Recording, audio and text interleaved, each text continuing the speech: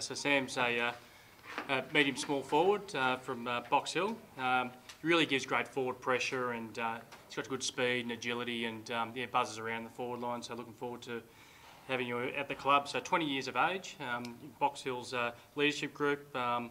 You've got great leadership skills, and you tell us about what you've had on your plate this year with football and other commitments. Yeah, I've had a lot on. So obviously I've been out of school for a few years now.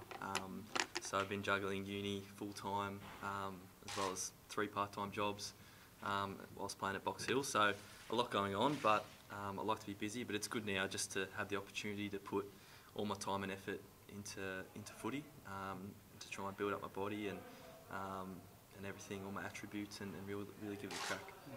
You're inducted into the leadership group young, as a 20-year-old at Box Hill. What attributes do you think you have that got you selected for that group? Yeah, so I'm big on just setting standards. So I think that's something that my teammates at Box Hill really noticed, and gained a lot of respect from that. So, and I also think setting or a good culture at a football club is really important as well. So just doing the right things on and off the field, and using my footy knowledge as well, just to spread it amongst the group, make sure everyone's on the right page. Very good. Have some questions. Do you have much to do with the Hawthorn guys while you were at Box Hill, or was it pretty separated? Yeah, no, we had a good connection with Hawthorn. So we have a lot of staff coaches who would work at both Box Hill and Hawthorn. So got to use or feed off them, and obviously they come down and train with us on the last training session before a game. So getting to train with those guys as much as possible. Did a little bit of pre-season training with them on a couple of days over the last couple of years as well. So it's been a great experience, and just to sort of know what it sort of takes to be at that level. Are there any small forwards that you in the AFL that you sort of study or base yourself on that you think you're similar to, maybe? Oh, look, I don't sort of base myself on anyone or compare myself to them. There's many who I look at and try and learn from them, and look at what they do on the field. You look at Adelaide and Richmond making the finals going far, which they built themselves off forward pressure.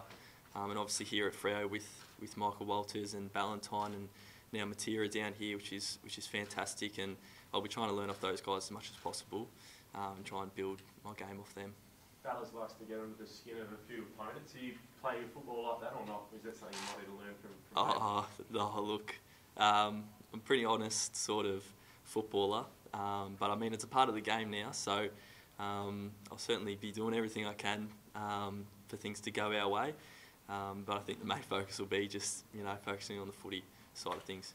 What were you studying at uni, and will you hope to continue that, or is that going to be just on the back burner at the moment? Yeah, I was doing environmental engineering at RMIT back in Melbourne, so I've already done 3 years of it, which is great. So I've just got 1 year to go, so we'll work through it over the next few weeks with what the plan will be.